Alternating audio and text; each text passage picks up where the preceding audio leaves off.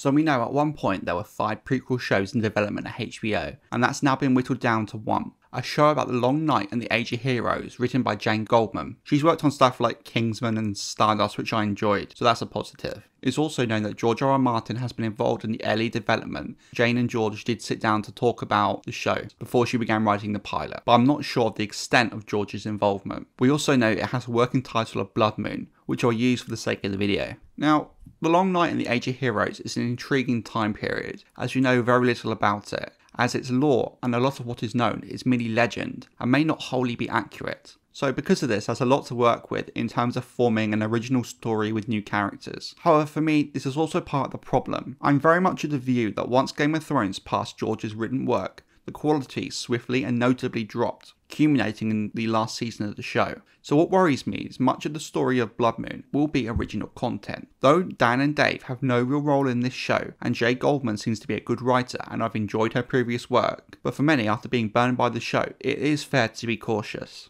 My question to HBO, when there are other wonderful stories written in the world by George, why would you roll the dice on Bloodmoon? As much as I'm looking forward to it, part of me wonders, wouldn't it be better to base this prequel on stuff with a lot more established lore behind it, taking lessons from what was learned from the main show once it went off book? Now, I know a lot of people really wanted a Dunk and Egg spin-off. However, I think the issue here, there is really not enough published yet to make it a start to finish story, that very quickly HBO would have to go their own way with it, and it presents the same risk as Bloodmoon. Another idea that's become very popular is the idea of Robert's Rebellion. However, as much as I would love to see this, I don't think the story spans enough time to really do more than maybe 1 or 2 seasons, and it's clear HBO wants something that will have legs. So here's my solution: Fire and Blood. Do an anthology series using Fire and Blood as the framework. Fire and Blood tells the story of the Targaryen dynasty as far back as Aegon's conquest of the Seven Kingdoms. It has all the elements people loved about the original show: the political intrigue, magic, complex characters and relationships,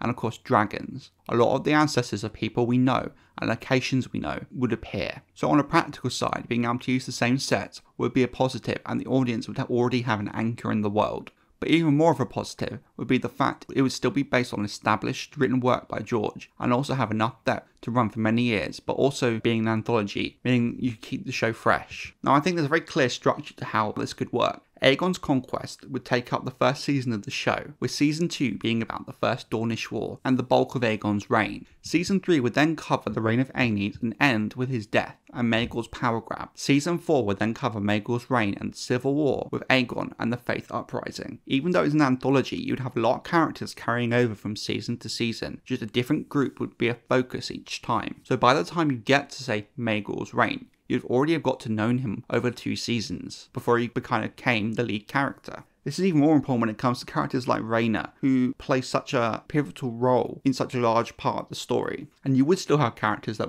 could potentially span a very long period of time. For example, Maegor's mother, the Queen Visenya. So we're at 4 seasons, and after Maegor is where you start to get problems, as Jaehaerys' reign is so long, and I wouldn't say uneventful, but not as action-packed as, say, Maegor or Aenys or Aegon. So for me, season 5 would focus on Jaehaerys establishing and consolidating his power, with his marriage to his sister a key factor, and the reconciliation of the faith. Then, season 6 will cover the really early part of his reign, but also towards the end there'd be a lot of time jumps, so you could also get other key parts of his reign and the things he did.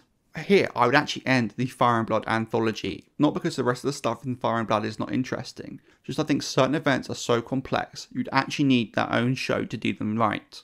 So after season 6 of the anthology, I would jump forward to The Dance of Dragons.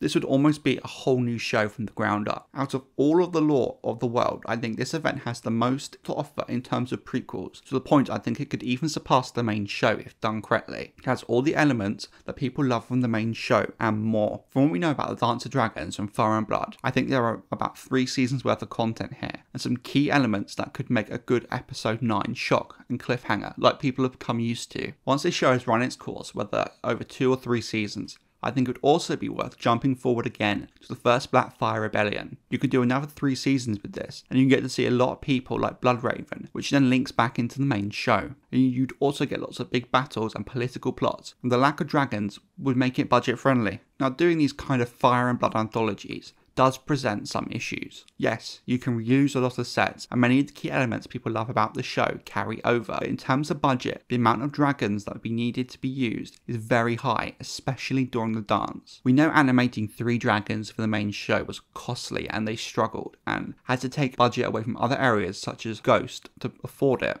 I just think the already established lore and history would make a good framework for a show with less risk than Bloodmoon would be. However, I will say this for Bloodmoon, it does have my attention, and from the sound of it, we will get a lot of answers in terms of White Walker's magic, and why the seasons are so out of whack. Despite my ideas, I am still looking forward to Bloodmoon, just I think there are a lot of other more established areas of lore that would make safer bets. I'd be very interested to see what other people think, whether people are excited for Bloodmoon or perhaps would prefer something like Robert's Rebellion or a Fire and Blood anthology, so let me know down in the comments. Thanks for watching. If you made it this far into the video, liking and subscribing would be great.